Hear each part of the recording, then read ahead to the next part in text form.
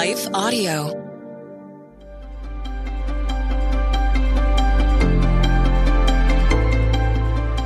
Welcome to the Crosswalk Devotional. We're glad to have you listening with us. Today's topic is about choosing your thoughts. We'll return with the devotional after a message from our sponsors.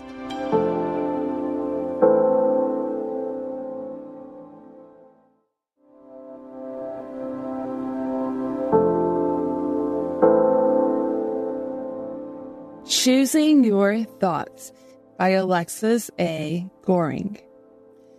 Today I have given you the choice between life and death, between blessings and curses.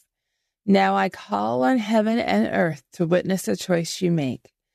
Oh, that you would choose life, so that you and your descendants might live. You can make this choice by loving the Lord your God, obeying Him, and committing yourself firmly to Him. This is the key to your life. And if you love and obey the Lord, you will live long in the land the Lord swore to give your ancestors, Abraham, Isaac, and Jacob.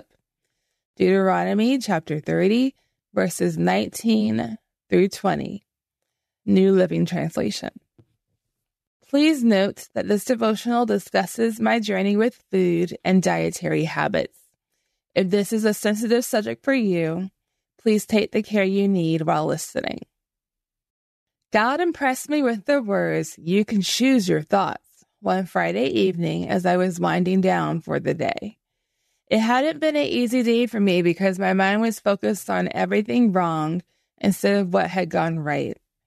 It was then, after hours of God silently listening to my thoughts and unspoken prayers, that He spoke those words into my spirit. I was immediately reminded of the song "Choose Life" by Big Tent Revival, as well as 2 Corinthians chapter 10, verse 5, NIV, which says, "We demolish arguments and every pretension that sets itself up against the knowledge of God, and we take captive every thought to make it obedient to Christ." God understands. He knows we're frail humans. Psalm chapter 103, verses 13 through 16, ESV, tells us, "As a father shows compassion to his children, so the Lord shows compassion to those who fear Him. For He knows our frame. He remembers that we are dust. As for man, his days are like grass. He flourishes like a flower of the field. For the wind passes over it, and it is gone, and its place knows it no more." God knows we'll struggle with our thoughts, and He gives us grace. A personal trainer will often tell her clients, "Change your mind, change your life." I found that to be true, especially when we're wrestling with negative thoughts and memories of hurtful experiences. Speaking for myself, when my thoughts are unhealthy, my eating habits soon follow in that destructive path as I reach for comfort foods to soothe me. But coping with food is not good for us, even though it's very common. Society has accepted and normalized drowning heartbreak in a pint of ice cream or stuffing down fillings with pizza. The variety of foods we choose to help us feel better is endless. But after we've consumed them, we often feel worse than before. If we do this consistently, then we may feel even worse still when those calories show up on our bodies as unwanted fat. But I've learned, and am still learning, that if we make a choice to take captive our negative thoughts and make them obedient to our Savior, Jesus Christ, He will help us win the battle of destructive habits that hurt us more than help. I speak from experience when I say that it is not easy to do. But in Christ, we find freedom. I'm a work in progress, still working or learning to cope with Christ instead of using food. I've had a few small victories along the way, and in those times when I did not cave and resort to feeding my emotions with unhealthy food, I felt so much better than the many times I gave in to my cravings. Note, if you struggle with disordered eating, I encourage you to reach out to a medical professional who can help you heal, because while studying and applying God's Word can bring you comfort, sometimes we also need medical intervention here on earth to help us heal. God also works through His people who are caring professionals equipped with practical tools to help us overcome struggles. The Bible says that our spirit is willing, but our flesh is weak. Matthew chapter 26, verse 41.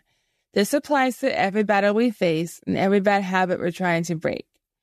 But there is hope, because the Bible also says we can do all things through Christ who strengthens us. Philippians chapter 4, verse 13. Again, it's not easy, but fighting this battle as God gives us strength is worth it. In recent days, I've decided to search for scriptures that will help me avoid emotional eating. I'm doing this before I'm tempted to cope with comfort food. I plan to write out these verses and keep them with me at all times, as well as memorize them so that when temptations arise, I'm prepared and ready to overcome with God's word. I hope that my message today will encourage your heart and help you win any battle you're facing too. Always remember that we have Jesus, and with him, all things are possible. Intersecting faith and life. What battles are you facing that you feel you cannot win? How does knowing that God fights for you and can help you overcome anything affect your mindset? Further reading, 2 Chronicles chapter 20, verse 15. Jeremiah chapter 1, verse 19. Nahum chapter 1, verse 7. Romans chapter 8, verse 31.